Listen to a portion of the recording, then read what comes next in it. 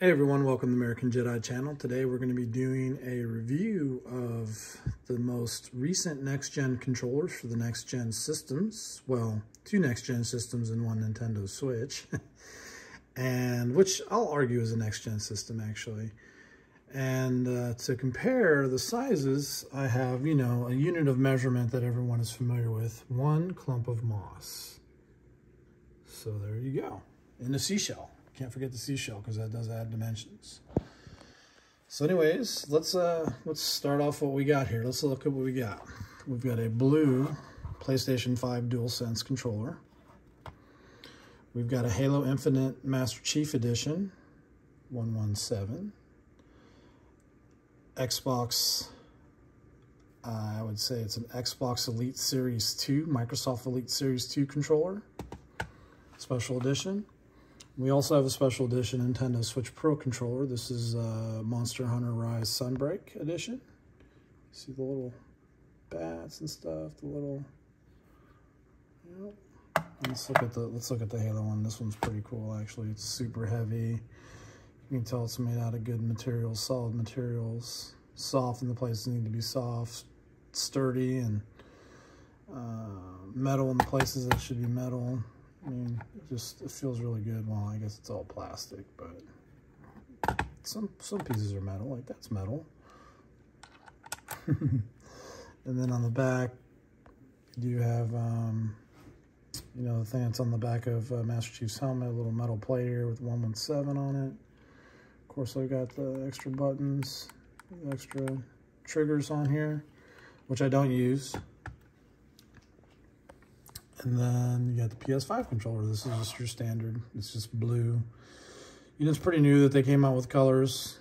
I'd say within, well, I only noticed it within the last month, but it might have been newer than that or older than that, but I don't know.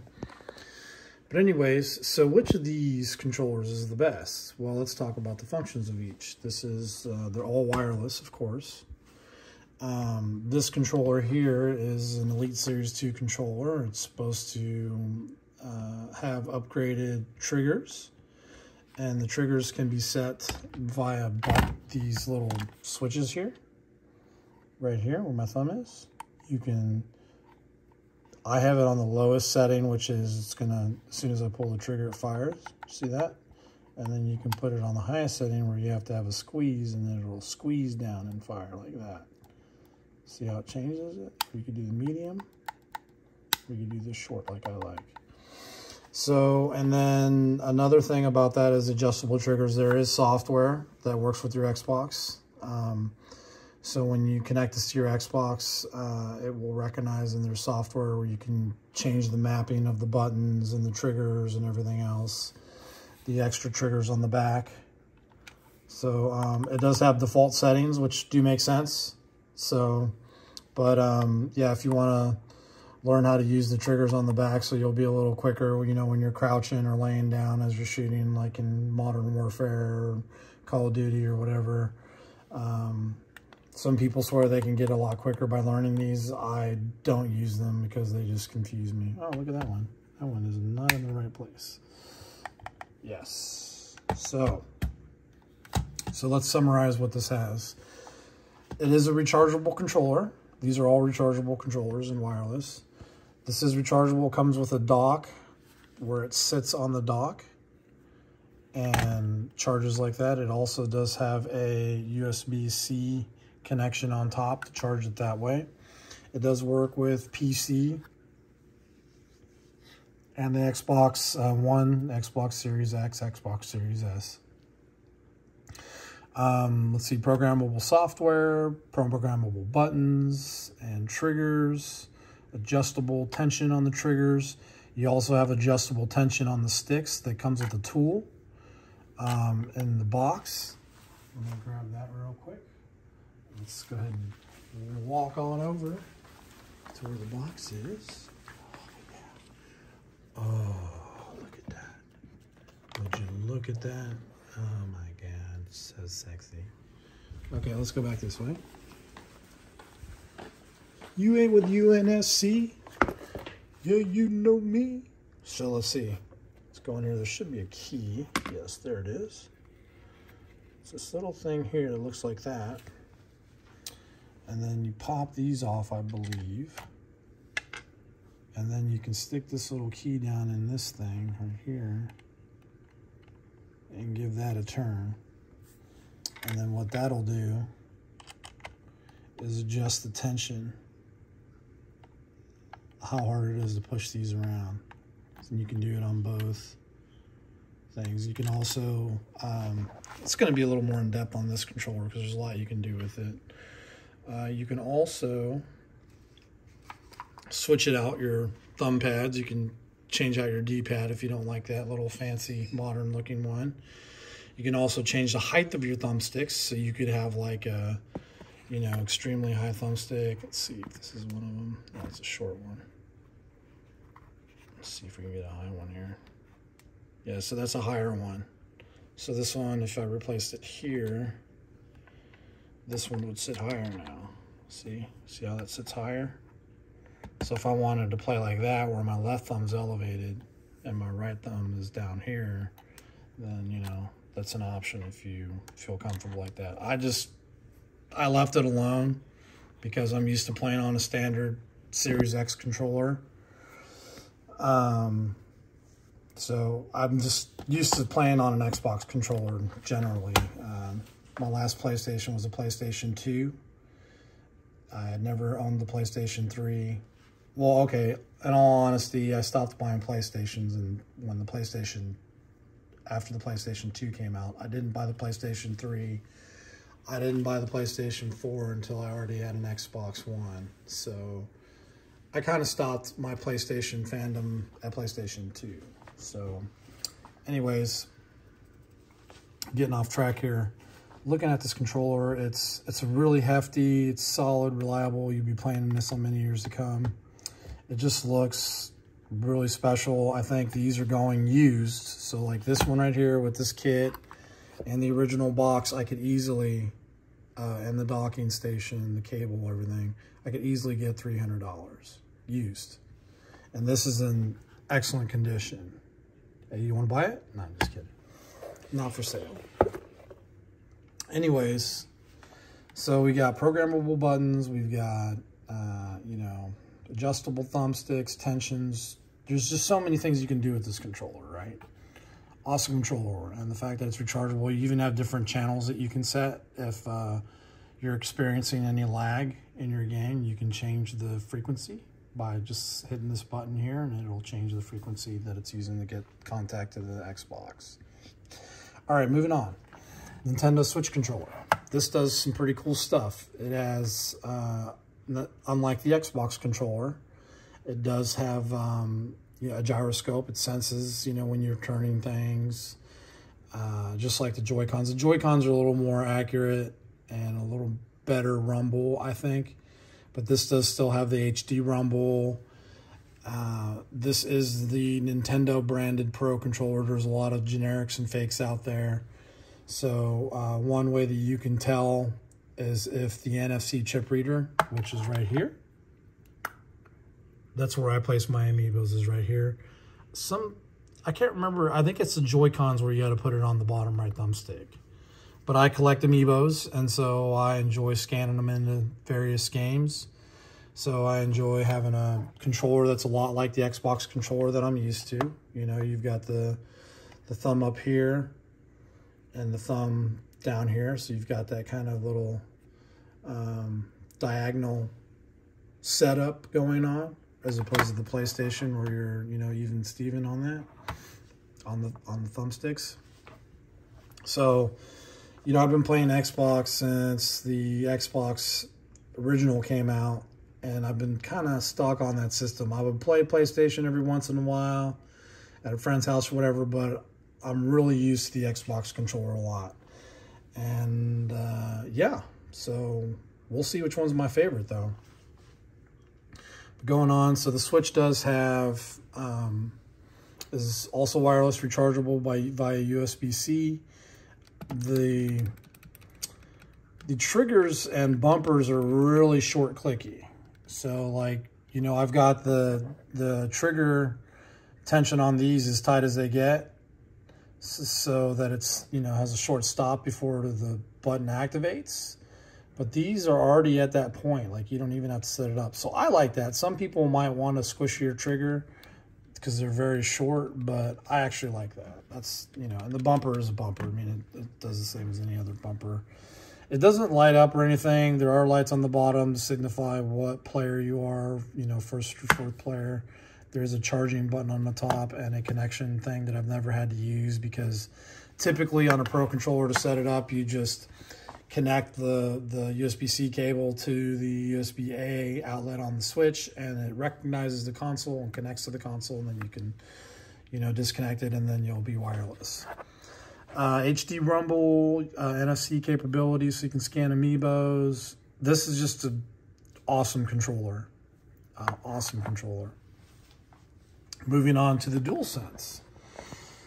This is, I'm surprised it wasn't created in collaboration with Nintendo, because there are a bunch of cool things on here. Not only is it, you know, gyro, like it can sense which way you're tilting it. It also has a microphone right there by my thumb. It has a mute button, the PlayStation button, the home button, which is similar to the Xbox button on here, and the home button on here. And you've got your two sticks. You've got a sensor pad that senses movement, and you can also push it. It's also an extra button. You've got like a media share button here. I forget, you know, their term for it, but it's media. And then you got kind of like a information or start button on the right side. On the back, nothing really going on. You can connect it to USB-C. It also has charging points on the bottom, so you can set it in one of the numerous charging cradles. I have the Sony branded cable that looks like the system. You just set it down in there and it charges. As far as battery life is concerned, I would say I get the best battery life out of this one. Not surprising, it's pretty hefty controller, pretty, you know, pretty heavy. So I would think that this one probably has a bigger battery than the Switch one. But yeah, I definitely get the better. It's between these two for sure, but I'm pretty sure, because I play the Xbox, have been playing the Xbox the most before, and now I'm currently playing the Switch the most. But I just got a PS5, so I'm thinking I'm going to start playing that the most. So, but it's definitely between these two. You know, I think they're rated, the Switch controller's rated about 40 hours. Same as the Xbox, and I think the PlayStation's about 20 hours or something like that. It's pretty low. I've already had to charge this once, and I literally just got my PS5 like 2 or 3 days ago. So I've already had I've charged it initially full battery, so I ran through full battery, and now I'm on the second battery charge. So anyways, going on with the DualSense, it has a really cool ability. See how these triggers travel like this? Well, the game can tell it, hey, stop here, you know, stop at different points. And so, for example, I was playing Astro's Playroom, which comes for free at the PS5, and I was grabbing something that I could break by pulling the trigger too tight, and I could feel in the trigger like, okay, that's about as tight as I can grab it, because if I go any more, it's going to snap and break. And the controller will get to that point where you could tell, like, okay, if I pull this further, it's going to snap it. It's really cool. I'd have to say my favorite feature on any controller are these responsive triggers that, depending on what you're playing, this camera, sorry, the zoom is just not that great right now. But depending on what you're playing, you know, these triggers, they adapt their tension, which is really cool and really gets you immersed in the game. So above the PlayStation symbol, the home button, you have a speaker, which can get you into the 3D sound, immersive sound. It plays like sounds that would typically be heard close to your character, I think, is what I was picking up on. And it made it a lot more immersive. And then the touchpad / sensor pad. For example, I could zip up the suit that I jumped into in this game. There's different things you can do with it. In Ghost of Tsushima, I can bow by, you know, sliding down like this, or put my sword away by pushing right. If you push it in, it does something different. As far as the most premium feeling, so that's the PS5 controller. I mean, you can blow into it. Like there's this part in the game where it works off the wind, off the mic input, where you're blowing into it and it blows your boat, you know, as you're going along. And so it's really cool. The DualSense, you know, for the PlayStation 5 is a really cool controller. The most premium feeling is obviously this one. This one was retailed for $200, and, you know, like I said, they're being exchanged on eBay for $300 used, about $400, $450 still in box. The Switch controllers, the Elite Series 2, I believe right now, the standard edition, it's just black or all white, I think. I don't remember. I think it's just black. Is $159, so don't think you have to go out and spend that much money to get in a, you know, basically the same heft and same. It works the same way. It's just the skin's different. These are running about $69. Sometimes you'll see them on sale, like on Amazon or Target or something, for $59. But yeah, they're about $69. The best way to play the Nintendo Switch is on a Pro controller, for sure. And these ones, I believe the white and blacks are $69, and the colored versions are $74.99. So you pay, if you want color like red, blue, you're going to pay a $5 premium. So, okay, now, which one of these is my favorite controller? I don't know, because I'm a really big Amiibo collector, and I love scanning my Amiibos on here, and it's just such a simple controller. Out of the three, this is the simplest controller out of them, besides the NFC capability. But out of the three, this is my favorite controller, the DualSense for the PS5. I did never did I ever dream that I would say that this is not my preferred way to play a game on anything, on a PC, console, whatever. If I could hook this controller up, you know, to my phone and play games like that and stream from the cloud onto my phone and play games with this controller, I would be very happy, because I've been playing on this controller since forever. PlayStation controller is brand new to me. I never liked the PS4 controller. I did own a PS4, like I said earlier. I bought one probably about a year or two after I bought an Xbox One. I bought a PS4, and just didn't really play it that much. I like playing the RPGs, Japanese RPGs and stuff like that, but I ended up selling it. I had the VR, the virtual reality and everything, and I just was like, Just the Xbox appealed more to me, the user interface, the online, and it still does. I still like the online and the user interface of the Xbox better, but hands down, this is the best console controller ever made, is the DualSense for PlayStation 5.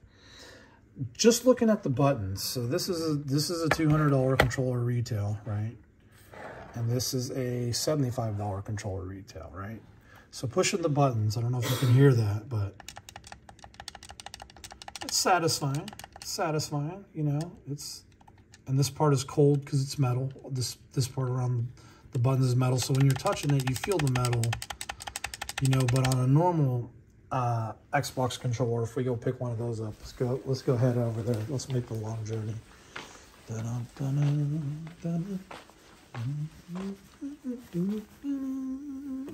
Let's steal this from Darth Vader back there. Hi, Darth. What are you doing? All right. Let's go back this way. Never mind my trash on the floor over here. All right. So here is a Series X controller. This came with my Xbox Series X. I don't know why I was out of focus for so long. Jeez, man.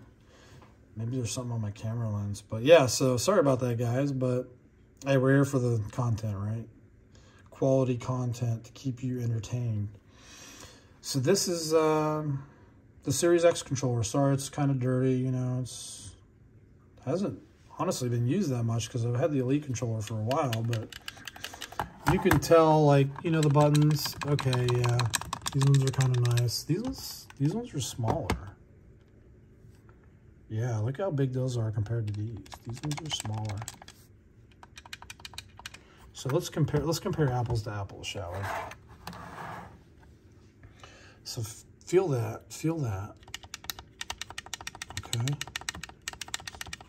It's kind of crunchy a little bit, you know, just a little crunchy. Let me go over here to the PlayStation.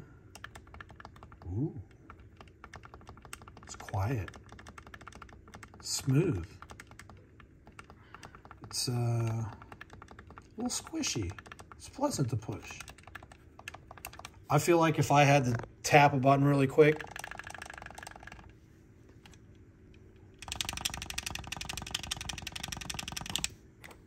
it's my pro gamer finger right there. I think I could do it on the PlayStation quicker. I don't know. But yeah, so they're both great controllers, but the DualSense can just do so much more. Like this standard controller, I can't lock the triggers like on the Elite. It's just a squishy trigger pull, which some people like, because I mean, that's been the Xbox thing for a while, is a squishy trigger pull. It's got staples on it now, or stipling for extra grip. This lights up on here, whereas in the PS5, this little bar that goes around here lights up. I don't know, there's a share button, kind of like, you know, to instantly share, kind of like your start button. I forget what this button does, but I don't really use those buttons that often. But yeah, the DualSense is just, has crappy battery life. It's my only gripe about it. I wish it lasted as long as the Xbox or the Switch controller. It has crappy battery life, but it's got a lot going on the inside. You know, it's got a microphone, it's got a speaker, it's got, you know, these tactile triggers that the game can make tighter, the tension tighter, and snap even. It's just the best controller out there. So if you are, you know, considering a new system between these three guys, you know, the Nintendo Switch. Oh, I wanted to argue why I thought a Switch was a next-gen system. So, okay, yeah, sure, it's not going to be the strongest graphics. It's not going to even compete with an Xbox One, which is the last-gen system. But these things, especially the OLEDs that just came out, these things are amazing.